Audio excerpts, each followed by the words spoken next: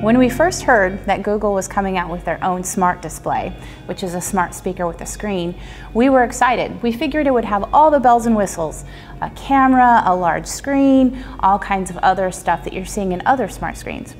However, this one doesn't have all that. It doesn't even have a camera. It's pretty tiny. And while we find it refreshingly simple in some ways, in other ways, we wish it had a bit more functionality. So here's the Google Home Hub, and here's it compared to the Amazon Echo Show. As you can see, it's tiny.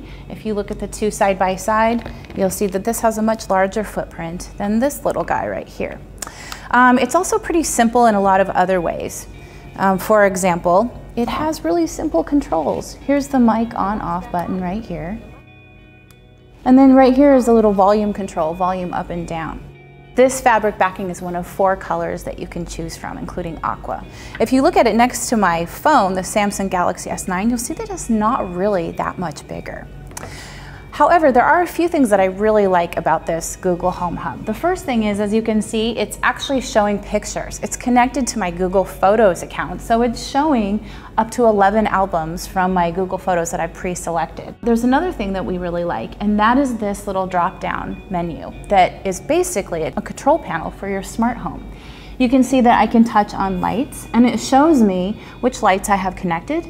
And if I click on them, it can show me that I can turn them on or off right there. This is something we haven't seen before in a smart display, and we find it really nifty. One unique thing about the Google Home Hub is that unlike other smart displays, it doesn't feature a camera. That's good news for those of you concerned about security, but if you want to do video chatting, you're out of luck. But what it does mean is that without the camera, you might feel more comfortable putting it on your nightstand next to your bed or even in the bathroom. Most people put smart displays in the kitchen, which makes sense so they can watch recipe videos and other things. This would go well in the kitchen, however, it's a bit small for regular media consumption, which is a shame considering it comes with 6 months of free YouTube Premium. Setting up the device is pretty much as easy as plugging it in. You'll need the Google Home app, which is free to download, and from there you can set up all kinds of things. You can connect streaming, music services, you can set up your voice match so that Google Assistant can recognize your voice over your significant others. You can even change the voice of the assistant, and so much more. In a lot of ways, Google Assistant is smarter than Alexa. For example, yesterday I was randomly searching for a recipe on my phone. When I found the recipe I wanted, a notification popped up asking me if I wanted to send it to my Google Home Hub. If you're looking for quality sound with the Google Home Hub, sadly you're not going to get it. It falls somewhere between the Google Home and the Google Home Mini. It's not very loud and it's not going to fill a room. It's probably fine if you want to use it while cooking dinner, but all you audiophiles, you're probably going to want to have another speaker handy.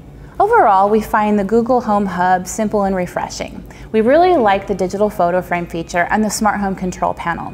We do wish it had a bigger screen and bigger sound, but at $149, it's a really great deal and a great addition to any smart home.